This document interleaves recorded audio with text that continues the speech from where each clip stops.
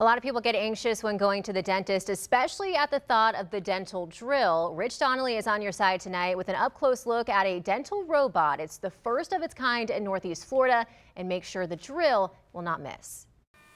For some people, this is the scene of nightmares. But for Dr. John Bradley Hall, this is the cutting edge. The very first time I saw it, I knew it was technology that had matured and was ready to be used.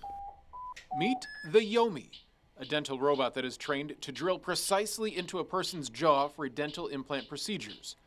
And the Yomi knows where to drill. The implant drill, the robotic drill that I'm holding in my hand, if the patient moves their head, the handpiece will move with it.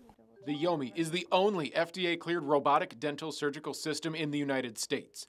And it knows exactly where to go because of data from a CT scan that's loaded into the robot and read from a plate fixed in the patient's mouth, effectively giving the robot a roadmap of the patient's jaw.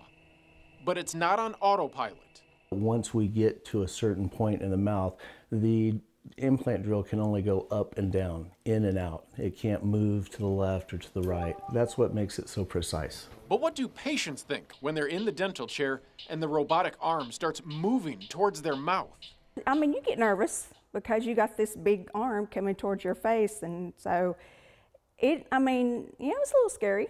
But I was good. I was very confident with the doctor. Dr. Hall says aside from being more precise than freehand drilling, the Yomi has also cut the time he needs to do dental implants in half. Once you're in the surgery, you're not having to do other techniques to expose the bone like we once used to. Which is welcome news to patients. And I didn't have to have an incision, so I knew I wouldn't be having a lot of pain or discomfort.